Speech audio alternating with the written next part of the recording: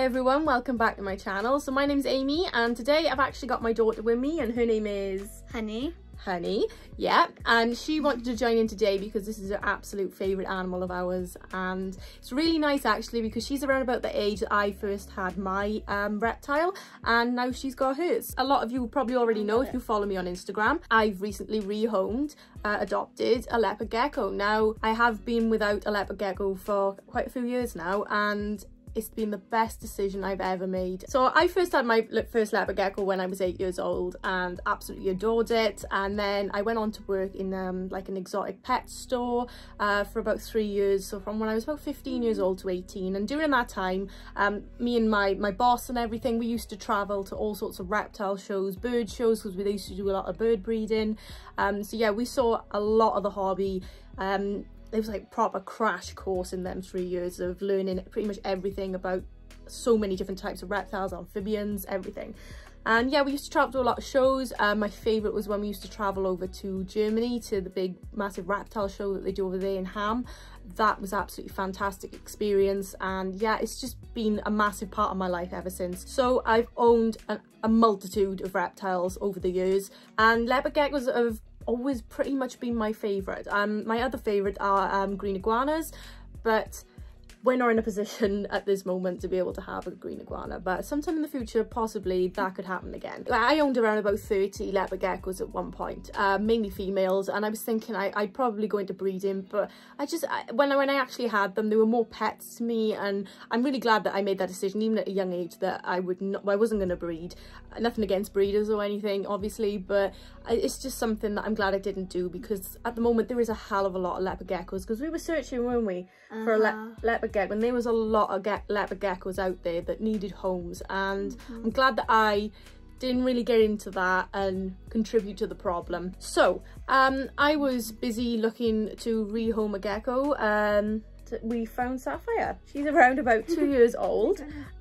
So she was stated as having a few of the tips of her toes missing. Now this is quite common with like bad sheds and everything, and if you're not keeping an eye on them when they're shedding and they're not completely removing it from their toes, and it can constrict and it can cause loss of like the tips of their toes and other parts as well. So she's actually got a few little fingertips missing. So I've been really lucky. In like the 30 plus geckos I've ever had, they've always been perfect. I've been able to handle them and everything, and maybe it's because I used to spend a lot of time with them, but yeah, I was thinking, oh, skittish animal, is this right now for us? But even though I kind of passed it off as being Honey's reptile, she's my reptile. So yeah, when I was rehoming, obviously I told them, you know, yeah, my daughter's going to be involved, and she is a very sensible 8-year-old, but she is predominantly my animal, and I'll be taking over the care. So obviously with my experience in that, I had a discussion with them. It was all during COVID, so they still wanted to do like not a home visit, but they wanted to make sure we got the setup and everything, which is brilliant. So yeah, I went out and I sorted out a setup for her, and I'm going to show you that today. You don't have to stand like that. Sit down, sit down. We don't want to hold her up too high, because if she falls, she could fall on the floor, couldn't she? Yeah. How are you supposed to hold them? You're never supposed to grab them by what? Their tail. You never grab them by their tail. That's right, good girl. But yeah, for a gecko that I thought wasn't going to be able to be handled very much, then, you know, this one is fantastic. She's such a sweetheart. But yeah, I never really used YouTube at all back then, and it was mainly just books. Same with the fish keeping and everything, it's mainly books and working from other people's experience. So I was quite surprised when I was researching. Well, I wasn't really surprised, I suppose, because there's always been changes and you always got to keep upgrading and keeping up with the current knowledge and everything. But I was quite surprised with how different the care was compared to how we used to look after them before, like calci sand. Calci sand's a big no-no now, and we used to keep them on calci sand quite a bit. I mean, I never had troubles with impaction or anything, but obviously a loose substrate and everything is considered to be an impaction risk. Now, I know a lot of people will not use any type of substrate at all. They'll use like a shelf liner or like a vinyl like lining on the bottom of the tank, which is nice to use, you know, it's easy to clean, or they can use like kitchen roll or something. But I would prefer to give them something, and I use something called, I think it's Leo Life. I'm not sure who it's by. I will put a link down below, but I've started using Leo Life. I've done a lot of research into that, and it mimics more of, it is like a sand based substrate, but it's got a lot more other bits and bobs in there, so it like clumps up a lot more. It's not like your fine calci sand or anything. So I have included that in the enclosure, but the main bulk of the enclosure is actually a slate bottom, so it's nice and easy, and that's where I feed her as well. So that's gonna massively reduce any impaction or anything, because every time she's fed there, and she's not gonna be picking up anything while she's eating. What I've done is I wanted to build like a custom built jungle gym type thing for her, because they do like to climb. Obviously you want to be using UVB, and like that kind of makes sense anyway. Any animal that's outside, pretty much any animal, is going to need UVB because they're going to be exposed to it out in the wild. So even though these are crepuscular animals that come out in the evening, so they are going to be exposed to some sort of UVB when they come out. And also, so like the red lights, you know, the heat lamps and stuff, things like that. And you can get like blue ones now. I'd never really used them or anything, but apparently they're really, really not good, especially the blue ones. So yeah, we steered away from them. I wasn't exactly going to go for one of them anyway. I was looking more for like a ceramic heat emitter or something.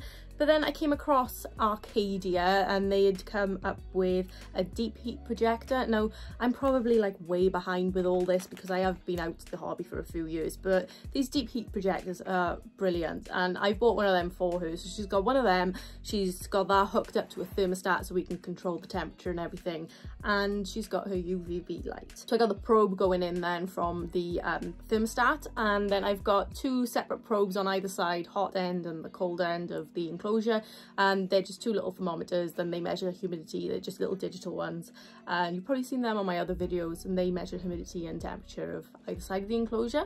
And yeah, basically I just custom built that little setup there.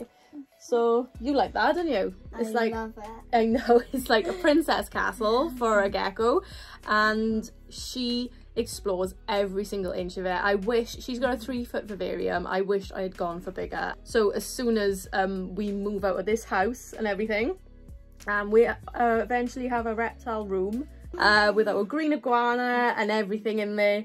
Yeah, eventually when we move and we do end up having a lot more space, then I want to upgrade this to 4 foot at least, and I'll make another big structure for it to climb up and down. But yeah, she's got multiple hides in there. She's got dry hide, she's got a humid hide, she's got a cool hide, she's got all sorts of hides going on. She's got a lot of foliage in there. It's all fake plants. So what I'm using for the plants is just plastic plants. So it's quite a hard plastic, and it's ones that you can tug on, and there's not like little bits coming off, little bits of leaves or anything that she would like pick up and ingest. And then I've bought some little fake succulents, so they're quite sturdy anyway, and I've popped them then around the enclosure. So for the actual enclosure itself, it was dead easy to make and everything. I've got a couple of clips, but I didn't film the whole process.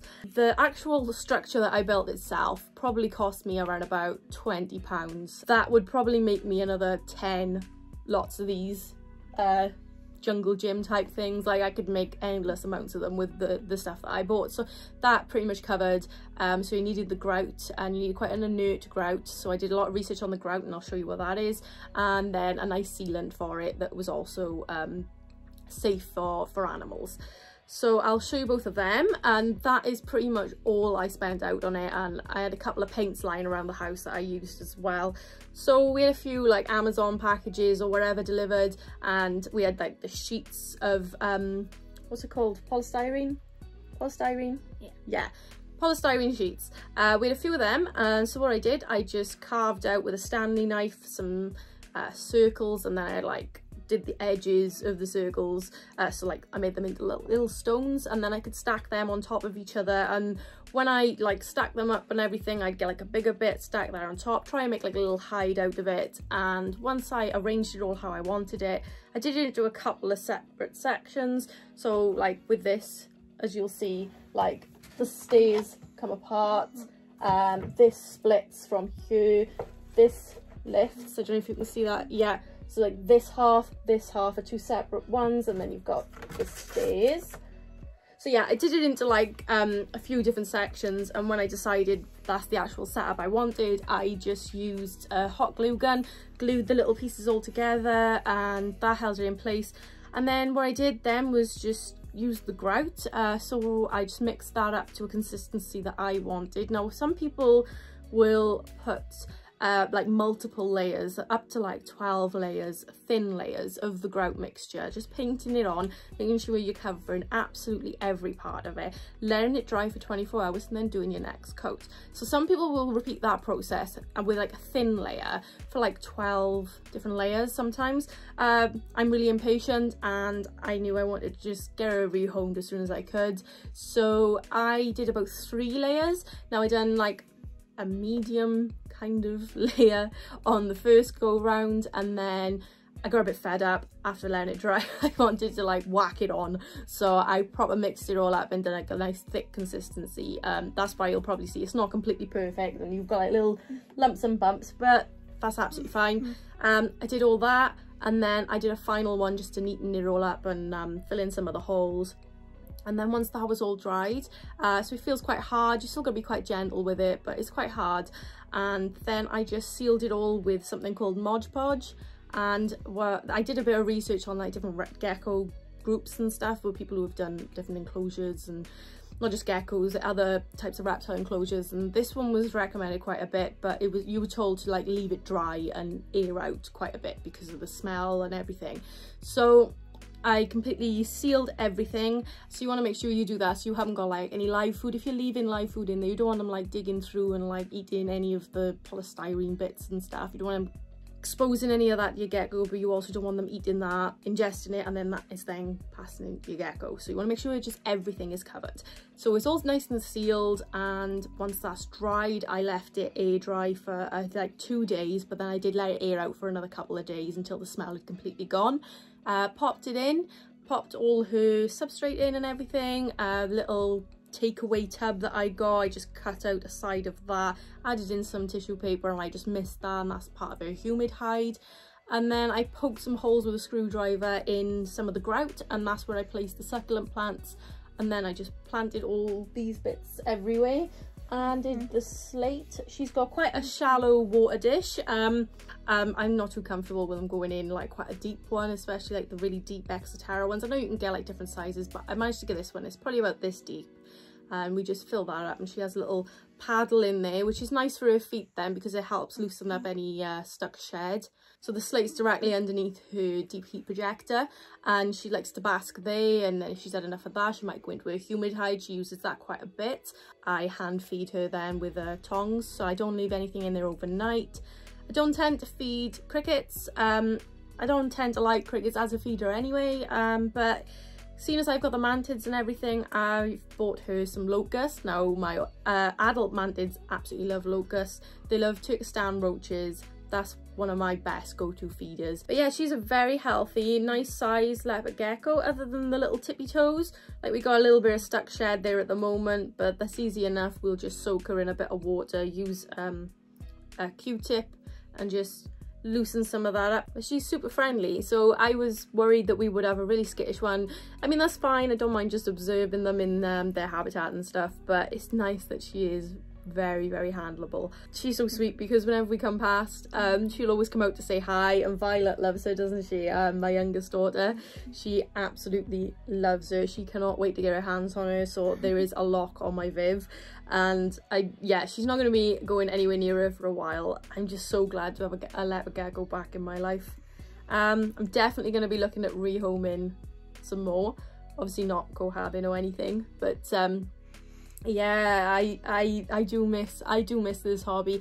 I don't miss the community, even though I've met quite a few nice people on the Instagram side of things. So obviously I've got that for all my other animals and stuff, and I know quite a few people on there that are in the reptile community that have the same views as me as well. You know, they are very helpful, and they don't believe in like bashing people and stuff, and they also have had concerns within the reptile hobby before with people's attitude and stuff. I have been very reluctant getting back into that side of the hobby, but these people, they are great. So I think if you're also having that trouble, I'd say stay away from Facebook groups. They seem to be the worst, as well as YouTube comment sections. Now we might have that going on here, who knows. But yeah, they tend to be the worst places, and you'll always get your online Google experts that will comment and will always have an opinion, and you can never do anything right.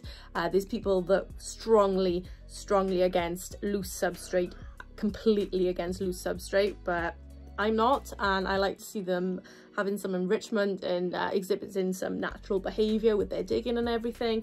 And like I said, if impaction is such an issue, then make sure you just feed in on like the slate or something. You know, there's always some kind of debate in K, and there's always advancements in K and everything. So I've really tried to steer away from making like a K video for any reptile, and I might never make a K video for a reptile. I might just let you know how I do it, just very briefly, but I don't think I want to do anything in depth, just because of the backlash that you will get from all the online experts. What's that? Say hello to everyone that's watching.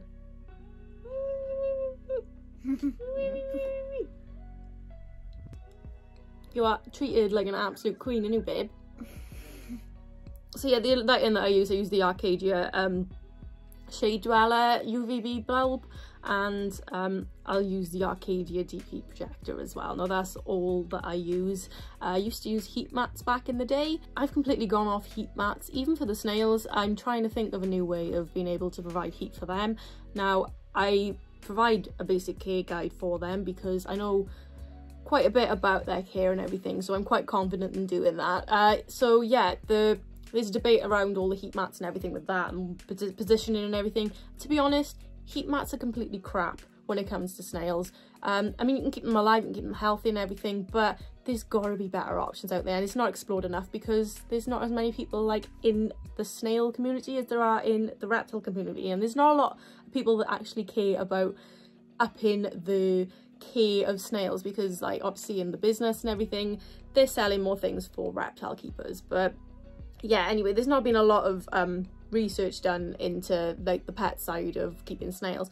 Personally, I think after having one of these deep heat projectors, I think they would work pretty damn well for African land snails. Now, obviously, don't go chucking one in if you might end up like killing or burning your snails or anything. Don't do anything like that. I'm just saying, in theory, I'm thinking they would be a very, very good way of providing thermal energy and thermal heat for snails.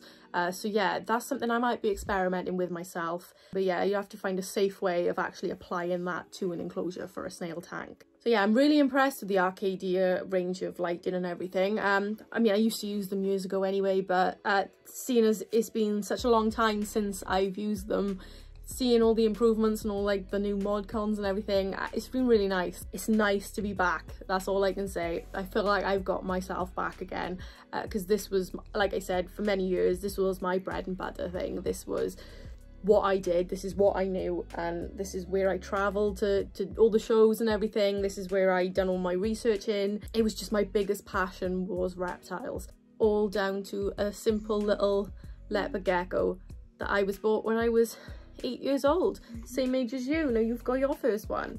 So yeah, Sapphire, obviously she's been rehomed now. She's having the absolute time of her life living in her new mansion. She's definitely not going to be bred from or anything like that. Obviously you don't do that when you adopt, and it's just not something that interests me, breeding reptiles in any way whatsoever. Even the snails, I'm not interested in breeding. I'm more interested in giving any unwanted pets a home, as long as they're weird and wonderful, really. We have pretty much everything in this house, don't we, babe? There's slugs in our house. You can tell them it's fine.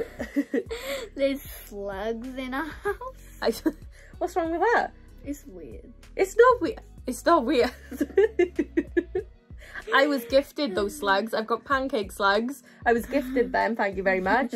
We had about 5 and we've got about 5 million.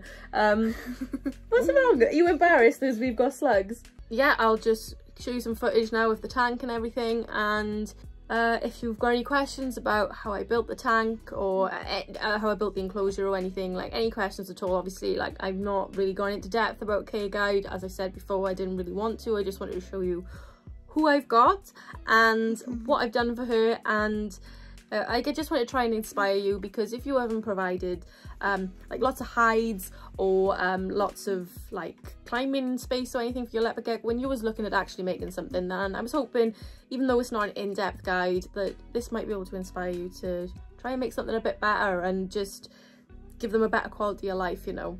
So honey, that's all from us, so we've got to end the video, and seeing as you are a YouTube expert, what do we say? What is all these people that are watching, what have they got to do? Hit the subscribe button and make it turn grey. Turn the bell on to all notifications, okay?